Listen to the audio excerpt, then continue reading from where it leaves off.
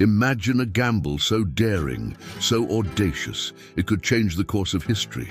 A band of rugged conquistadors, outnumbered by 1,000,000 men, stare down the face of an empire that dwarfed their own.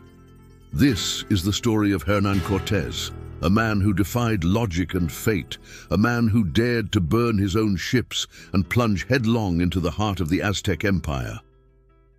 The year is 1519.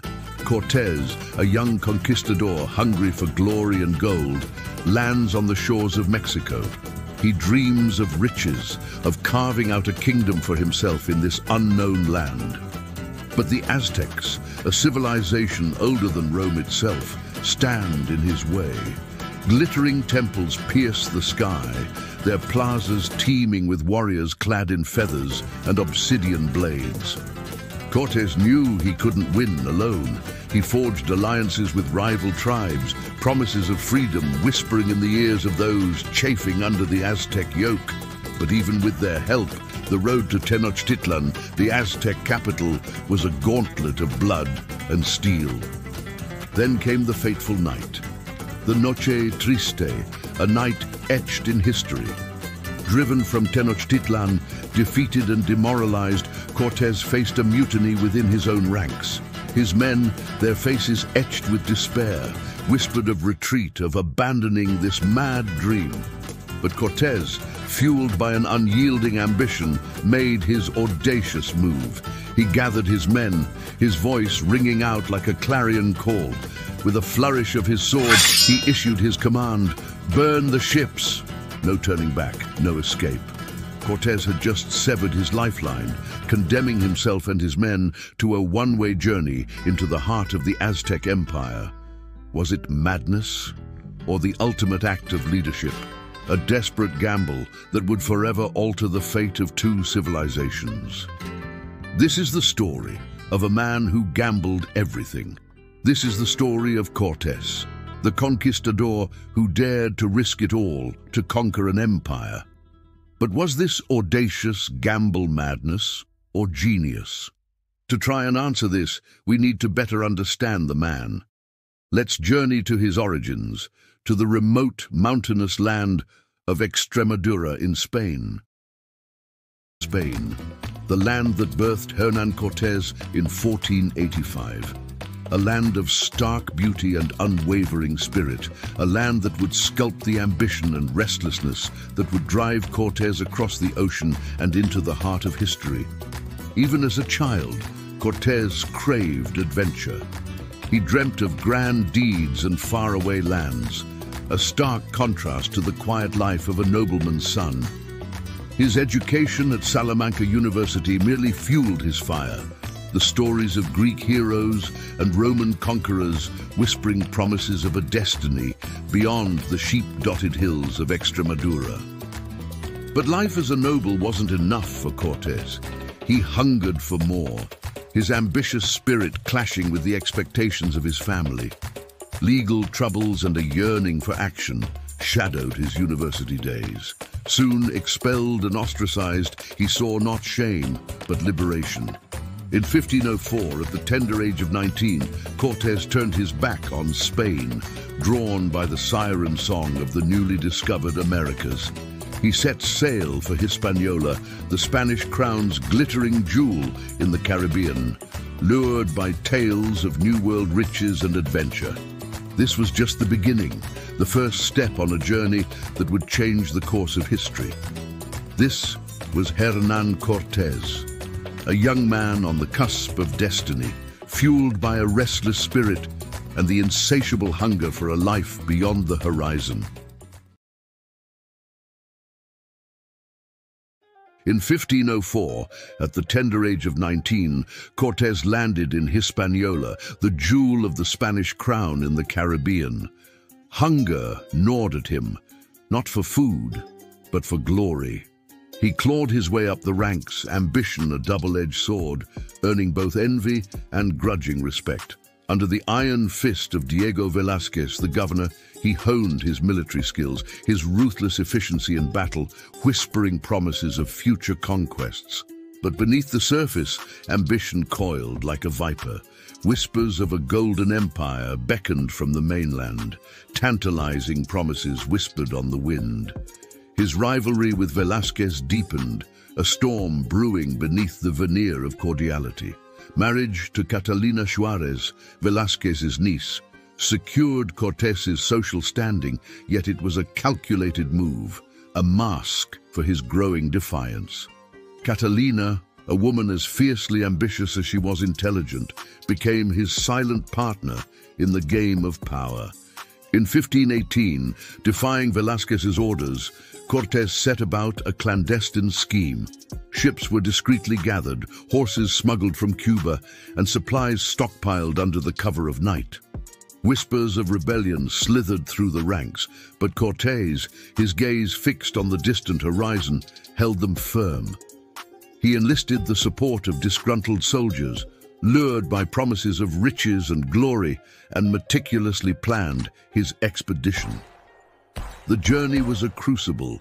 Hurricanes lashed the ships, tossing them like toys in a giant's bathtub. Fear and disease stalked the decks, claiming lives as easily as the salt spray claimed hair. Mutiny lurked in the shadows, a serpent waiting to strike.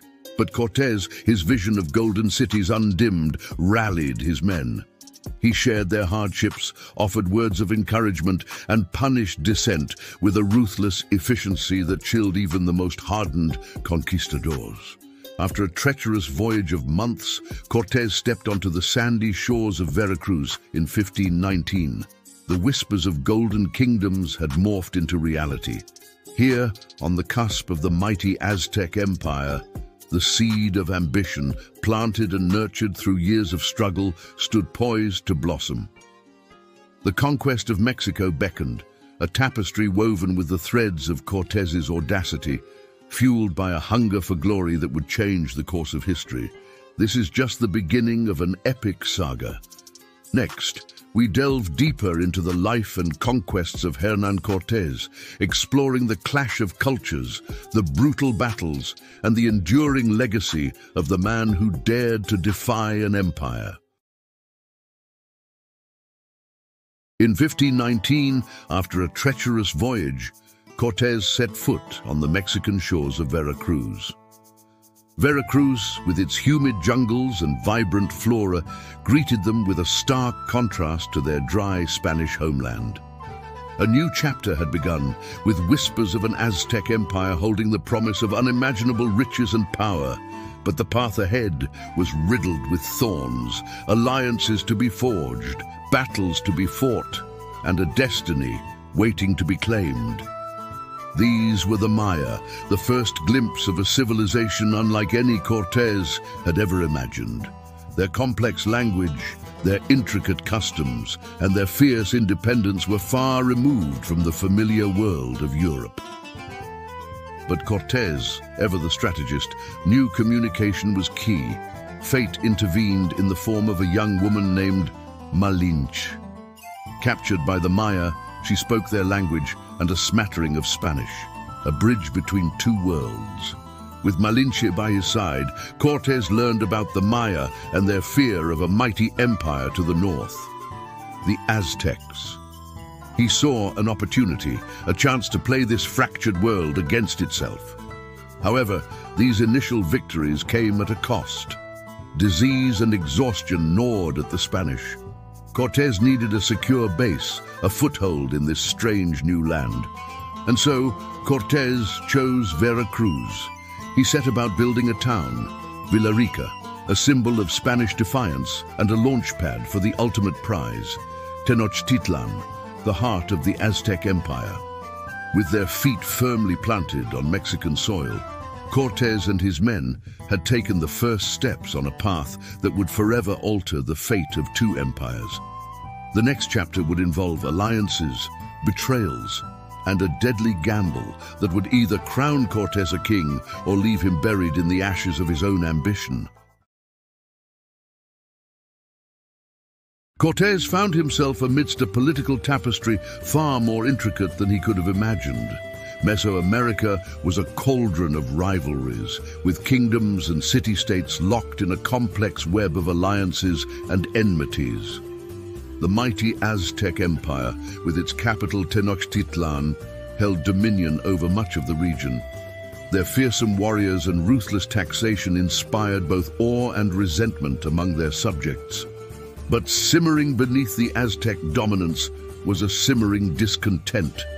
The Tlaxcalans, fierce and independent, had long resisted Aztec rule. In their eyes, Cortés and his conquistadors presented a potential weapon, a chance to tip the balance of power.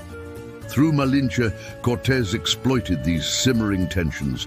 He promised the Tlaxcalans freedom from Aztec tyranny, his words dripping with honeyed diplomacy. And so, an alliance was forged. Tlaxcalan warriors, hardened by years of fighting Aztecs, bolstered the Spanish ranks. Their knowledge of the land and local tactics proved invaluable, turning the tide in bloody battles. But every alliance comes at a cost. Tlaxcalan resentment towards the Aztecs fueled their support for Cortés, but their acceptance of the Spanish was far from unconditional. Fear and opportunism danced a delicate tango under the banner of mutual aid. With each Tlaxcalan warrior at his side, with each supply train laden with food and provisions, Cortés's path towards Tenochtitlan grew clearer. But the question remained, could this fragile alliance of convenience weather the storm that lay ahead? With their alliance secured, Cortés set his sights on the Aztec capital, Tenochtitlan. The journey promised riches and glory, but the path was fraught with peril. Dusty roads, treacherous mountain passes, hostile natives, ambushes in the jungle. The conquistadors struggle with hunger, disease, and fatigue. Days bled into weeks, the landscape a relentless enemy. Disease lurked in the shadows, claiming both Spanish and Tlaxcalan lives. Ambushes from Aztec sympathizers tested their resolve, whispers of doubt slithering through the ranks. Finally, shimmering on the distant lake, rose the jewel of the Aztec Empire, Tenochtitlan.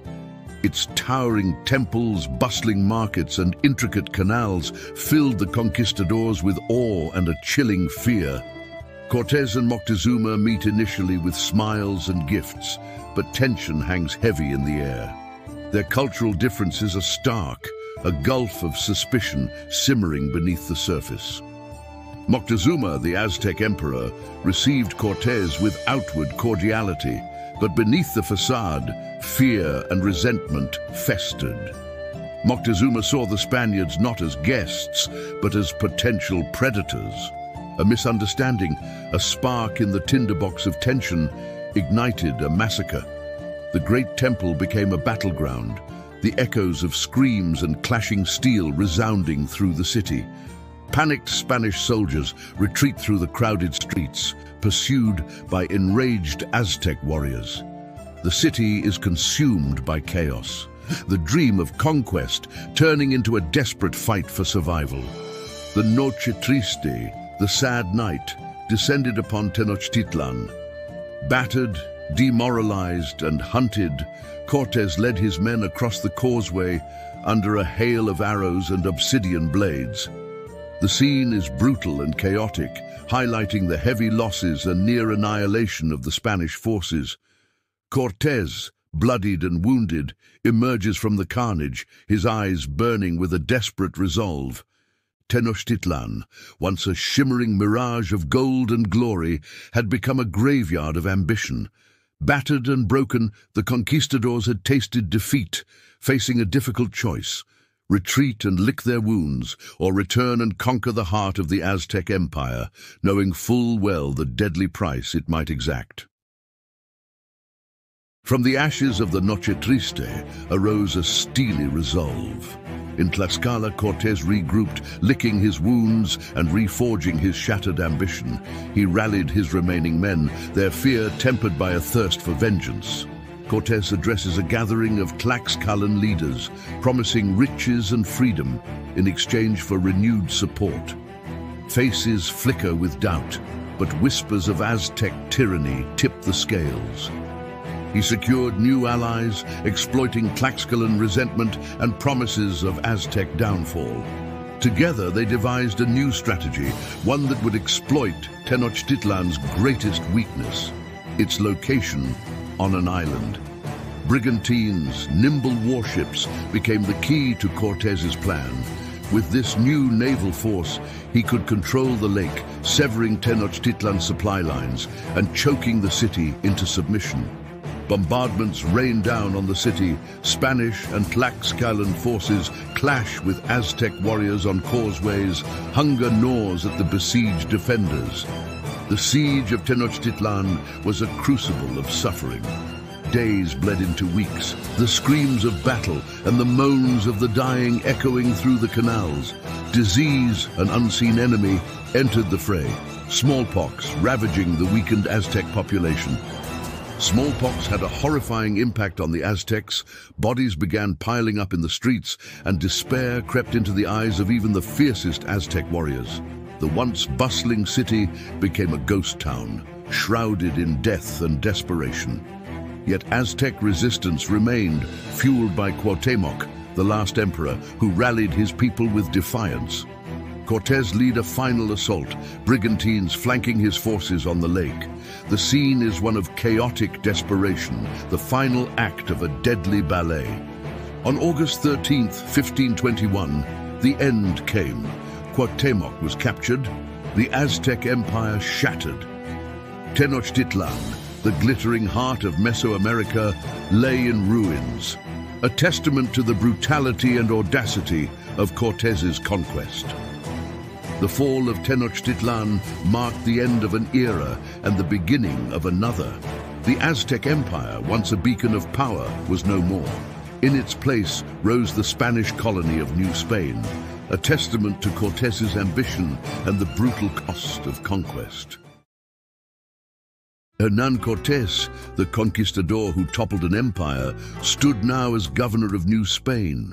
The ruins of Tenochtitlan served as the foundation for a new city, a Spanish phoenix rising from the ashes of Aztec glory. The task of rebuilding was monumental. Cortés established Spanish institutions, introduced Catholicism, and attempted to integrate the remnants of Aztec society into the colonial framework. But beneath the veneer of progress, tensions simmered. The brutal conquest left deep scars, and resentment festered among the subjugated indigenous populations. Cortés, ruthless even in governance, imposed forced labor and heavy taxes, fueling accusations of exploitation and cruelty. The debate over Cortés's legacy remains contentious. He was a visionary leader, bringing unity and stability to a fractured region. Yet, his methods were stained with blood, his ambition often eclipsing empathy for the conquered.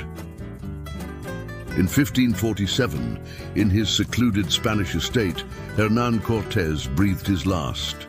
He died from a case of pleurisy at the age of 62. He died a wealthy man, a marquis, a legend. But the echoes of his conquest, the whispers of cruelty and triumph, would continue to reverberate across centuries, a testament to the complex and controversial life of a man who dared to defy empires. Hernán Cortés, a name etched in history, a conquistador whose daring ambition shattered empires and reshaped the world. 5 centuries later, his shadow still stretches across the Americas, whispering in the wind through Mayan ruins, echoing in the language we speak, present in the faces we see. His conquest triggered a wave of colonization, reshaping the political landscape of the Americas. European diseases ravaged native populations, leaving deep scars on communities forever. Yet, the encounter wasn't just one-sided. New crops, technologies, and cultural exchanges irrevocably altered the course of history, weaving a complex tapestry of shared influences. But was Cortés a hero or a villain, a visionary leader or a ruthless conqueror? The question haunts us still. His ruthless methods stain his achievements, leaving us grappling with the ethical complexities of conquest and the devastating consequences for those who bore the brunt of his ambition. Perhaps the true legacy of Cortés isn't just a tale of triumph or tragedy, but a poignant reminder of the dangers of unchecked ambition, the imperative of intercultural understanding, and the ongoing struggle for justice and equality in a world forever marked by this encounter.